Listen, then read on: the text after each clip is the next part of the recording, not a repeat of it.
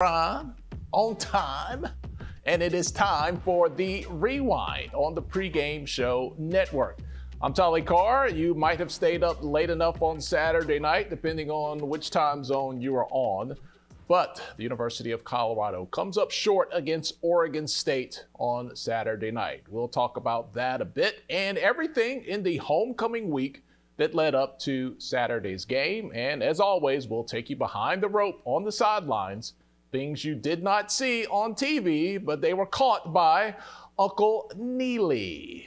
All right, look at that. I am out of rhymes. Let's kick it over to the rhyme master right here. He has experienced every year of the 50 years of hip hop, and no one can rhyme like your Uncle Neely. Brother man, what's going on? I take 7 MCs, put them in a line, add 7 more brothers who think they can rhyme. It'll take 7 more before I go for mine. And that's 21 MCs, 8 up at the same time. Rock him. I don't mess with you, man. You are a rap historian. I'll start the rhyme out and it'll end in a different place. It might get configured into another song. I do not mess with Uncle Neely. Make sure you follow Uncle Neely on social media, man. He drops bars all the time.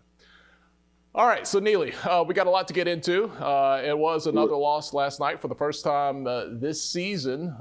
Colorado is below 500, but all is not lost. There's still 3 games left in the season. But look, I have burning questions here, Neely. You and I go back to our HBCU roots, our HBCU coverage.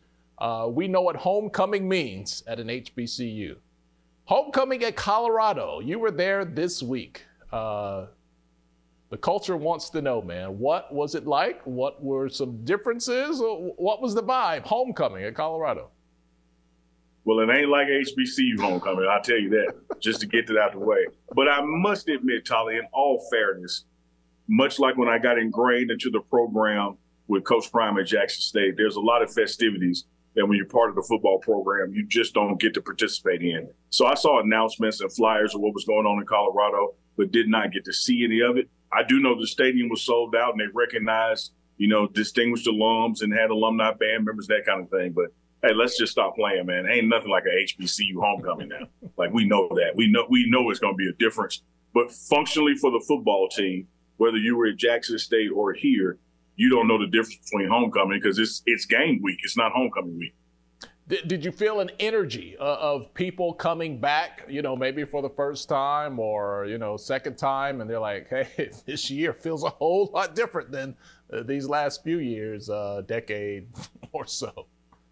Absolutely. Multiple decades. One thing that happens here in Colorado is they not only have a homecoming, they have a family and friends weekend, too, that took place for another game. So you kind of have 2 events where a lot of folks come back to enjoy and reminisce, but nothing like coming back and you got Deion Sanders as your head coach. So things were wildly different for the fans and the alums that they've been in past years.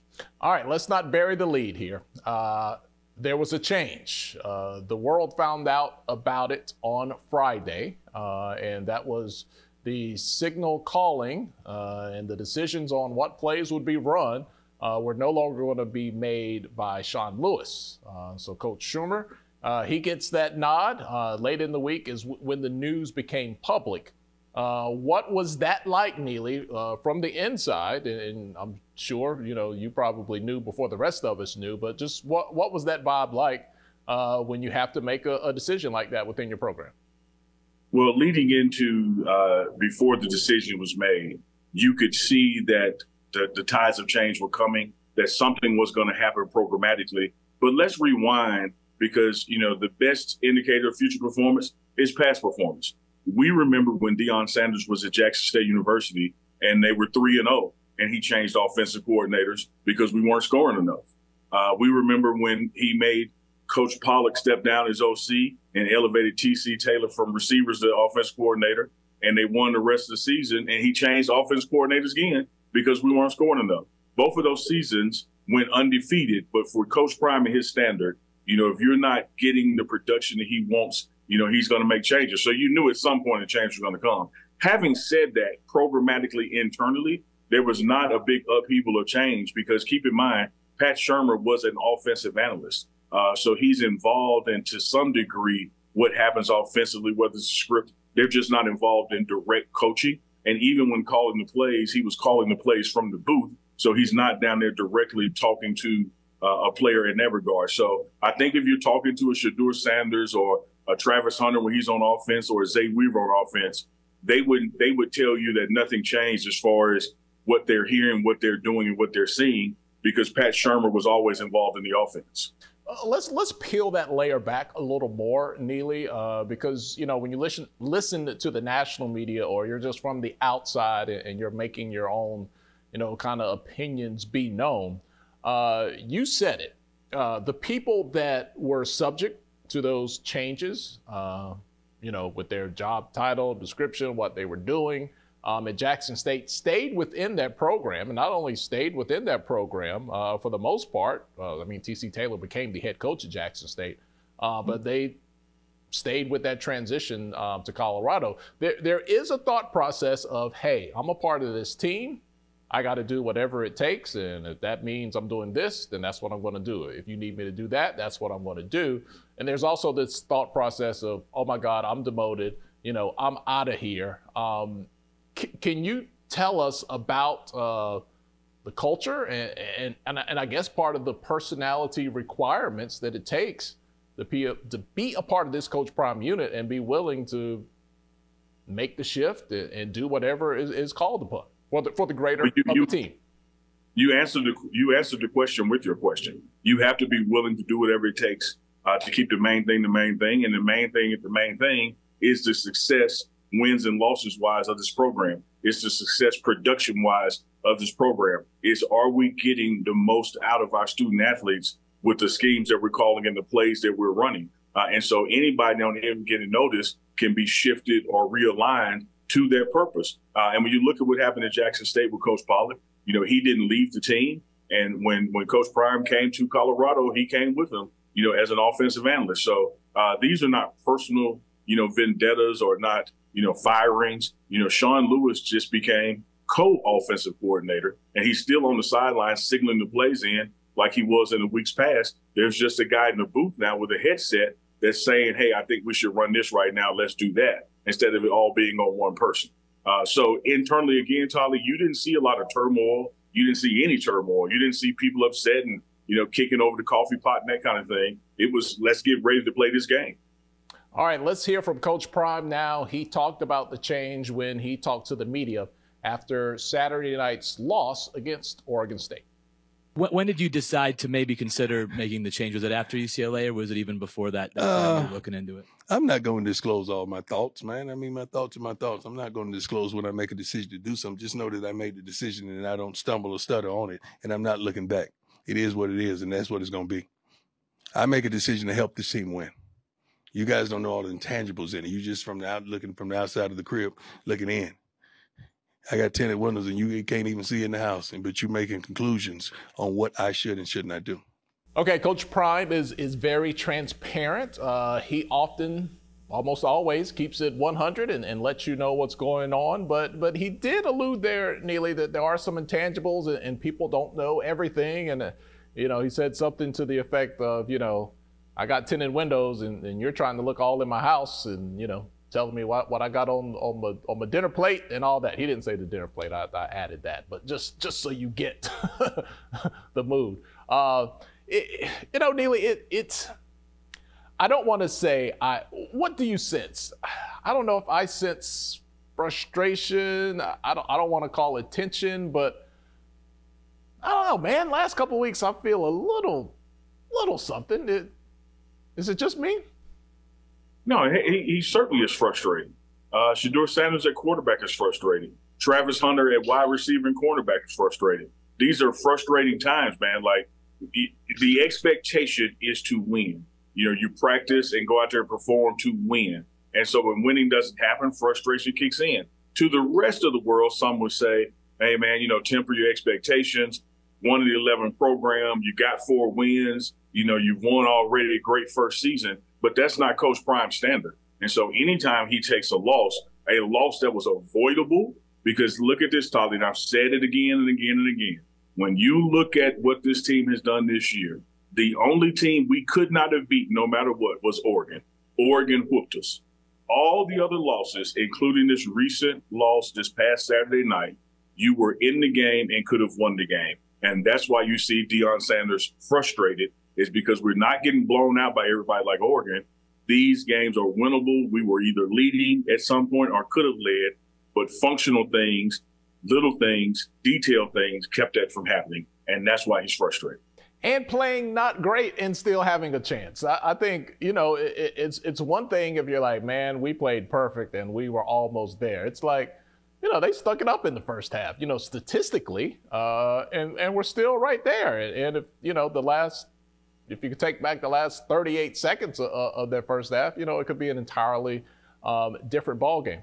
Neely, is anyone still holding Coach Sanders to that standard of, hey, man, you won 4 games. That's a huge improvement from last.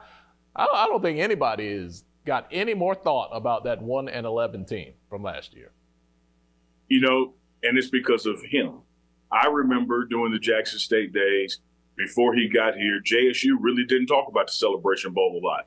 He made the Celebration Bowl matter because he said not only where we're going to win, we're going to be 13-0, that kind of talk. And people buy in and believe it and get behind it. And then when it doesn't happen, it feels like some form of dejection. But you have to realize, like, wait a minute, we didn't never win before he got here in the first place. What are we mad at? Like, he actually got us there. Ain't never been to it. Like, at all. And so now it's the same thing coming with this 1-11. You get the charisma of a Coach Prime. People start to believe before we play a game. We rattle off 3 wins in a row, and now everybody's believing, except for the haters. The haters couldn't wait for the wheels start to wobble and come off. And when they start to come off, people saying, oh, I told you so. No way he could turn it around in 1 year. But the truth is he has turned it around in 1 year, because when you look at the arrow, it's pointing up. When you look at the production from this team being in these games, that a year ago, I think a year ago, this game against this same opponent was about a 40-point victory. This time it's 26-19. You can't tell me he ain't getting better around here, but better ain't his standard. Winning is his standard. All right, so we continue to add this context, and we'll go back to the Jackson State spring season. At various points during this year, Neely, we've said, or at least I've said, this doesn't quite feel like the spring season. It's not quite the first year. It's somewhere in between, and I think throughout the year it's gotten closer to feeling like that first year, and at some points it got closer to feeling like that, spring season, and it goes back and forth. I've kind of settled on this. That spring season, man, they did not have the quarterback that they wanted. Shedeur Sanders was, still a high school athlete. He graduated early, but he wasn't playing that season. I think there's similarities and differences between not having your offensive line and not having your quarterback. Those are 2 different positions, but they're so dependent upon each other. Even if you have your quarterback, if you don't have your offensive line, it's like you don't have your quarterback. Absolutely. Absolutely. It's just that simple. It does mirror that spring COVID season in Jackson State where he didn't have all his pieces, but performed well. Keep in mind that spring season in Jackson State started off 3-0 as well. And then we took a couple of losses and had a couple of games canceled. Here's something you got to keep in mind, Tolly Carr. You ready for this? I'm ready. In Deion Sanders' coaching history, this is his first time being below 500. Was never below 500 at Jackson State, never either of the seasons, COVID or the SWAC undefeated seasons, never below 500 at Trinity. This is the first time that when you look at the ledger, the balance sheet, that there are more losses than there are wins in his coaching career. And this is not the end of the season. So being under 500 doesn't count if you were there for a little bit. It only matters where you finish. All right, so we got the big boys coming up later this week, and we're going to take the deep dive into the game. But, we like to dabble a little bit from a, a little drone level, just looking down and talking about that game against Oregon State. Neely, when you switch roles from an offensive coordinator, the fact that it was a rough first half and it finally seemed to, come together in the fourth quarter, was that surprising to you? Well, we've seen this team be a second-half team early in the season with those games that we won. So it was not surprising. What I think is fortunate for this team is you now, post-bye week, had 2 back-to-back games where going into the first half, the defense almost pitched a shutout. and was giving the offense every opportunity to be successful, but just couldn't move the ball beyond getting in full field goal range. And I think that's one of the things that prompted Coach Prime to make a change and who was calling the plays to try to get more of the offense. So one of the arrows that is indeed pointing up is the defense. Now, you look at that, last 30 seconds, that score that you gave up, which happens, in defense. Sometimes you just have a blown assignment and things happen. But overall with that game, man, Charles Kelly's defense here in UCLA and other games, getting takeaways, leading the conference in takeaways is a good indicator. But you can't have a game like at UCLA, 4 takeaways and you lose. You come home and play a game, get 2 takeaways and you lose. At some point, you have to take the bull by the horns, the buffalo by the horns, if you will, and take advantage of these turnovers that you're creating on defense and get some points on the board from offense. And that just has not been happening. Having said that, once again shown, we can still do some things, even with an offensive line that's not up to the caliber that we want, because we've won games with that offensive line. And in this particular game, came back in the second quarter and really made a game of it. And that's something that Coach Prime drove home to the team in the locker room post-game, was how proud he was that they did not give up. You had every reason in the world to give up and just let this game run on out, but you fought and kept fighting and showed that you could have beat this team. Late second quarter, Neely. And first of all, let me pat myself on the back. I stayed awake for this one. Oh, man, that's amazing. These 10 o'clock, these 10:15, 10:20 Eastern time kickoffs, let's not do that. I hope this Big 12 schedule is more conducive. We're moving to the Big 12, Tolly, and I don't think you have to put up that too much longer. Oh, God, it's hard. I texted you earlier in the day. I said, Neely, I'm probably not going to stay up. And then I texted you again. Neely, I don't know if I'm going to make it to the game. Yeah, I remember. Hey, we feel the same way here. Oh, God. I mean, even if it was an 8 o'clock kick, on the East Coast, I'd be like, I don't know about this one. But anyway, enough of me. I didn't hate the play call. I don't want to sound like a homer here. You know me. My integrity is everything. This team does not run the ball well. A lot of time for them, a handoff is a screen pass. I felt like on that first down, we're talking about that drive where there's like 38 seconds left. The Oregon State punts the ball. They get it at the 5-yard line, something like that. The screen pass was there. It just was not executed. It was open in theory. Second down, Jimmy Horn has to catch that. Like that was right there. And the announcers were like, what did you think you were going to do? Were you going to drive down the field when you hadn't done anything, for the whole first half? My thought process was like, hey, let's get a couple of catches going into halftime to remind ourselves that we can throw and catch the ball and move it down the field. And even though, they're probably not going to score in those 38 seconds, at least you can build some sort of momentum and go into the halftime on a positive note. It was just a perfect storm, worst case scenario that you get those 2 drops and then you leave time on the clock and, then you have a blown assignment in the secondary. I don't know, Neely, am I being a homer? I didn't think it was like, oh my God, these are the worst play calls I've seen. No, I don't think you're being homer. I think you're being logical. What person other than a loser wakes up in the morning and plans to fail? You don't go into these situations going, you know what, here's what we're going to do, y'all. We're going to go down here and F this up and leave them time on the clock. No, you're calling plays based on them succeeding, not them failing. And what momentum would it have been to get a score before the second quarter ended? Because guess who gets the ball the third quarter? So I'm never mad at aggression, being aggressive offensively or defensively with blitzes when it creates an advantage for the next time of possession as well, which would have been the third quarter. It just didn't work out that way. Those drop passes, which, you're talking about a Dylan Edwards. Look what he did at TCU. You're talking about a Jimmy Horn. Look what he did at UCLA. You're talking about guys who are dependable that just had, bad execution and left time on the clock. But no one is sitting there scripting for failure. So I applauded the effort to try to get that score. All right, so we're going to take a much deeper dive into the X's and O's and Jimmys and Joes of the game against Oregon State. We're going to do that with the big boys when Coach Carl Reed joins us a little later this week. But Neely, you're always talking to people. You score the big interviews on the sidelines, and for the second time this season, you caught Master P. Let's take a listen to a little bit of this interview with Master P, and then we're going to come back and talk about what really transpired there and the news we found out. I came back this time to celebrate. Let me show you something. He wasn't on the Wheaties box. Me and Snoop put Coach Prime on the cereal box. This prime time, you know what I'm saying? Honey Oat Snacks, prime time Honey Oat Snacks. Never been seen before. They didn't put him on the Wheaties box, but me and Snoop put him on the Snoop cereal box. So we changing the game the same way he doing. Absolutely. You know, we had some bumps in the road, but your support hadn't wavered. Yeah, nah, man. Because adversity is what's gonna make you better. And so the adversity is gonna take this team and Coach Prime to the next level. It don't happen overnight all the time. So, but it's gonna happen, big time. Man, you and Snoop are doing it. You got Prime on the box. Yeah. 2 more wins, we got a bowl game. That's what I'm saying. We almost there. All right, come on, Neely. Time Magazine, cereal covers. I mean, this is winning.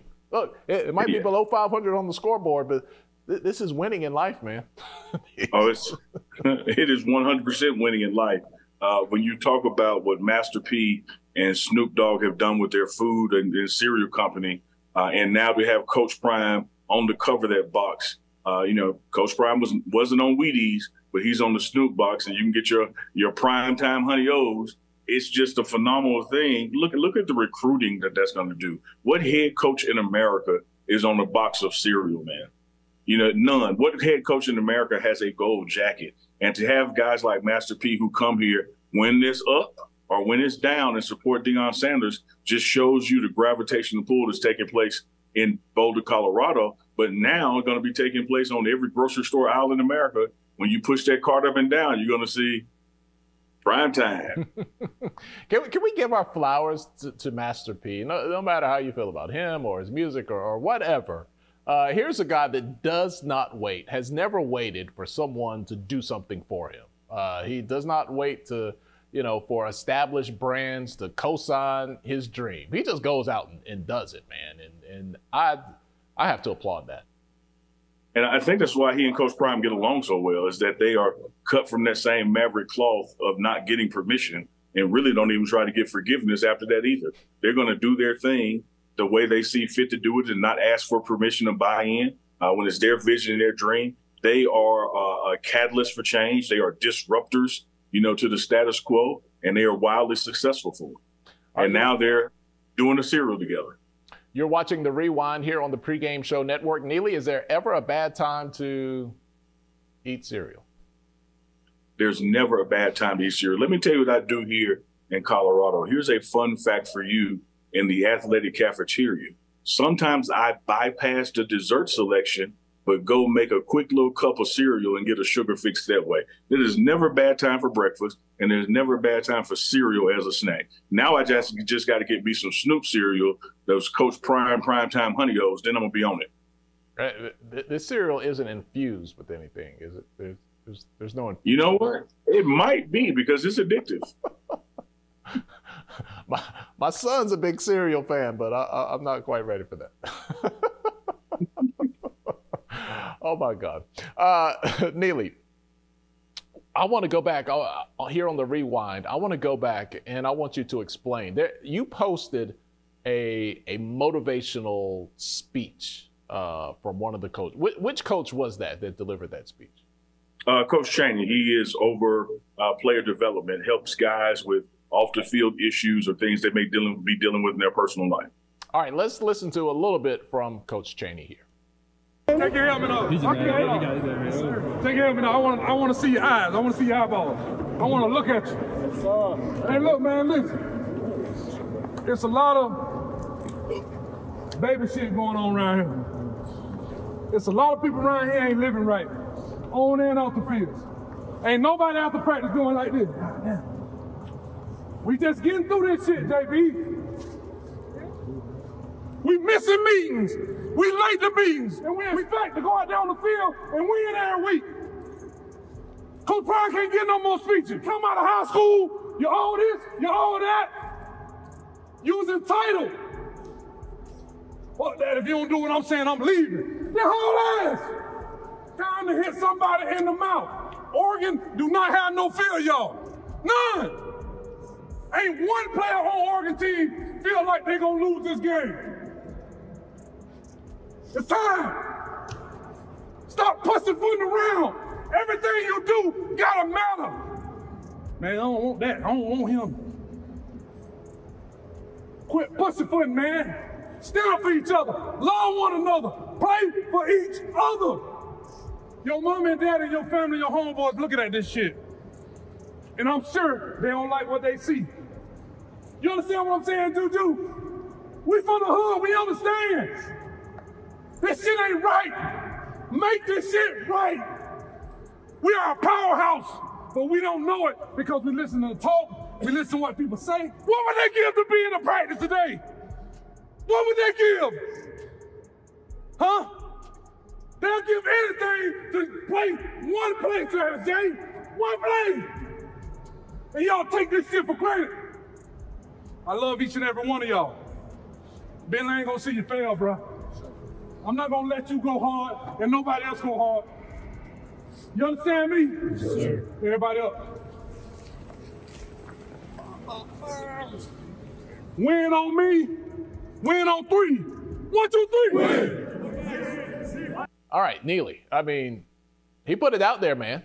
Like, he literally put it out there that, hey, you guys, you know, I know you think you got it going on. This is, you know, the epicenter of everything that's happening, but we still got to do better. Like, and my favorite part, and I know you had to kind of cut around. You can't put the whole thing in there, but he was like, man, there are people. And I imagine he was talking about people who have lost an opportunity or, you know, maybe their career is over. Like what they would do to trade places with these kids right now. And that's something that every human being, myself, yourself included, can easily lose focus of, like the opportunity that we have and that we're living right now in the moment. And he wanted to remind them of just that. These are very comfortable surroundings. You know, 3 meals a day, buffet style, housing supplement if you're off campus, NIL deals, the collective that's formed to help athletes and nonprofits grow together. Very comfortable, beyond comfortable, plush environment to play football in. And, you know, you have someone giving you everything, but you're not giving them everything in return, or not even giving them half what you can give. And, you know, one of the things I had to do, and I told Coach Chaney, I said, brother, you tested my editing skills because some of those parts that we cut out was some colorful language and getting their attention. But one thing we say here is that, you know, with Coach Prime's permission, we show a lot. We don't show everything because if you want to see everything, then you need to fill out an application for the school and come try out for football, and then you'll get to see everything. But Coach Chaney got their attention and talked about not taking this stuff for granted. Not going around here being entitled, you know, start to become a professional in what you do. Be at meetings on time, give effort. Don't leave any meat on the bone. Because here's the reality, Tolly, that we in with college football in this modern day era, particularly with the transfer portal. Rosters are going to change every year. There's no such thing as a 4-year scholarship. You know, you got this year to be here, and who knows what's coming next. And so you're going to have attrition. And the guys that remain with programs across the country, those guys who give their all and give a return on investment. You know, you have the coaches pouring into you, the schools pouring into you, and what are they getting back? If they're getting back just a half-ass effort, you're not going to be around their program much longer. And I think, you know, the way we judge people, especially in sports, no matter if it's Colorado, you know, the Lakers, the Cowboys, whatever, you know, these teams that get the utmost scrutiny from the general public, we treat it like it's a video game. Like they're just this skill and there's somebody behind the scenes, you know, pushing all the buttons, and they just go out there and perform. Not that it surprised me, but I was like, you know, with all this going on, you know, Coach Prime and the rest of his coaching staff still has to find a way to remind players, to motivate players, hey, I need you at the meeting. I need you there on time. It's easy to assume that, you know, behind the scenes, there's just perfection and everybody's, you know, just doing what they're supposed to do. But nowhere in life does that happen, you know, whether you're 15 or 50. Yeah. Because we all have problems. We all have issues outside of what we're currently doing. And those things impact what the main thing is. You know, as you and I sit on this show, you know, we got kids that look for us for needs. We got business partners, we got associates, and so you're responsible for other things. But it takes someone around you to be the guardrails, the guide rails on your highway of life, and say, hey man, let's lock back in. Let's focus, because this is the thing that takes care of all those other things. So don't get distracted. And it's easy to get distracted with Twitter, formerly known as Twitter's X now, and social media and NIL and all of your games on TV, and the stadiums are sold out, and the social media platforms, internal and external, are blowing up. It's easy to forget, now, why am I really here? What am I supposed to be doing? But that's when the Coach Chaney steps in and says, hey, let's have some real talk, fellas. Yeah, and another thing that you have to remember, I've given these type of talks. I've received them. They last for a little while, But your problems and your situation and whatever it is that makes you is going to pop right back up. Hey, Tolly, you may have a new hymn, a new song at church, but what you ain't got is a new Bible. There's 52 Sundays in a year, and that same Bible with the same verses, you got to go back and get them reminders so you can stay on the right course. Exactly. That is a great way of putting it, from the man who drops his children off at children's church and then leaves. Talking to the man who wish he would have thought of it first. The man who almost tried it, was almost brave enough. Almost. Not quite there yet. All right, man. We got 3 to go. 3 to go. That's right. One more at home. Arizona comes here. We took care of Arizona State on the road. Arizona comes here, home game. Thankfully, Tolly, it is not an 8 p.m. kickoff. We finally got around the nation, a afternoon kickoff time. And then we go on the road. We go on the road to Pullman, Washington State on a Friday night, Friday the 13th of November. Then on the road, Thanksgiving weekend to Utah. So these next 3 games, only have 3 games left, and there's some tough ones, particularly those last 2 on the road. So you got to take care of Arizona. You can't let that one get away. You've got to take care, and we're talking about bowl eligibility here, obviously. Sure. You got to get that one, and then you got to beat somebody that people don't think you're going to beat at least one time. I've always said that the road to a championship, the road to a winning season, takes a couple of things. You have to beat everybody you're supposed to beat, and you have to beat somebody that you ain't supposed to beat. Now, we weren't supposed to beat TCU the first weekend, and we did. So we kind of checked that mark. But where we went off the road is we've had some losses against people that on paper you should have beat. The Colorado State game was a win, but it was much tougher than it should have been on paper. And then you lose the Stanford game. Stanford was a must win as related to bowl eligibility because it was going to help with your math. But when you drop Stanford, drop UCLA, then you come home. If Stanford was a must win, anything after it now becomes a must win to a must win. And now you're in must win territory. Yeah, it is. It has got that overtime feeling right now, where it's like you got 3 downs and you got to make it happen. There's no maybe we'll fix it later adjustments. Like, it has to happen right now, and that's what makes the sport so exciting and so nerve-wracking at the same time. But folks, remember, I'm from North Carolina.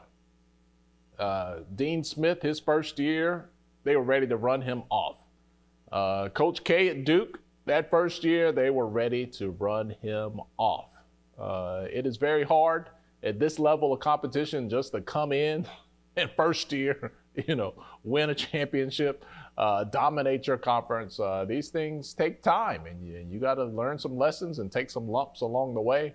But I know we are in a right now microwave society, and people don't want to hear all that. They want what they want when they want it, which is right now and yesterday at the earliest. So you left a third leg off that stool, Tolly. Who was that? You left a third, like it was right there for you. Being from North Carolina, you talked about Dean Smith and his first effort. You talked about Coach K and his first effort. All you had to add in there was, and I remember P.D. Pablo's first mixtape. Actually, what did Dean Smith going to do? What did Coach K going to do? And what did P.D. Pablo go ahead and do with switch it right your head like a helicopter? North Carolina, come on and turn take up. your shirt off. Yes, sir. He did. Yes, he did. P.D. Pablo. Before we go, Neely, you have, this Cartier sunglass collection. I got these from the gas station. I swear I look like Joe Biden does when he puts on his sunglasses. I don't think I'm quite ready for you, man. You just got a little more sparkle. I'm kind of Secret Service right there. But I appreciate you starting somewhere. You know, just like you said with Dean Smith and Coach K, and now Tolly's sunglass game has officially started. Going to be a rough year, but look at where he's going to go. Arrow is pointing up. Sooner he's going to leave the gas stations behind and get some real lenses. Just come. I think I got to put these QT specials in the transfer portal. I'm going to step it up, though, baby. I'm going to step it up. I believe in you. I believe in Tolly Carr. We coming. These sunglasses are coming. All right, he's Uncle Neely. Thank you so much for checking out the Rewind right here on the Pregame Show Network. We got much more content coming on the network this week. Make sure you stick around.